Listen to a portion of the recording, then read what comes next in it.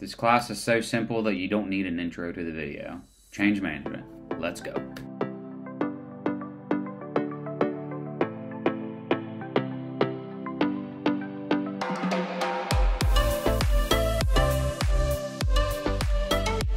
C721 Change Management. A very simple class. I knocked this class out in one day.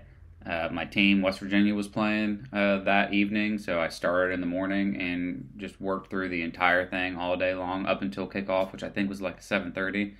So I think I wrote this. It's only a one-task PA, but it's very long. I will say that. So it isn't something that's very quick.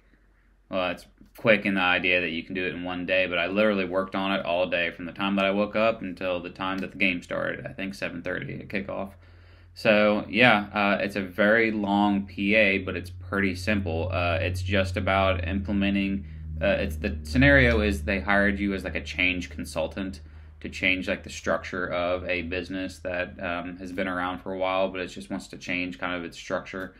And if they have a couple of cohorts, if you just go down the cohorts and just follow the rubric and the little pieces of advice they give you within the cohorts, you'll be able to knock this out quick. I really don't know a whole lot else to say about this course.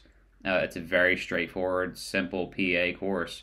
You just have to follow the rubric and you'll be fine. The only piece of advice that I would give about this course is in one of the cohorts, there's cohorts, by the way, you can follow along, but at one of the cohorts, she tells you at the end of each individual section within this PA, you want to answer 3 questions. You want to explain what it is that they're asking you, like define what it is they're asking you, whether it be about, any type of different systems or definitions or anything. Explain what it is, explain how it can be applied, and explain why it's important to the change initiative.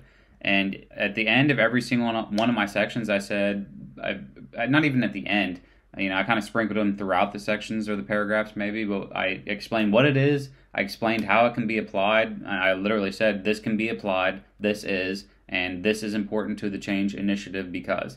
If you answer those 3 questions in each individual one of the sections for pertaining to whatever question it is that they're answering you, you're going to pass this course on the first try.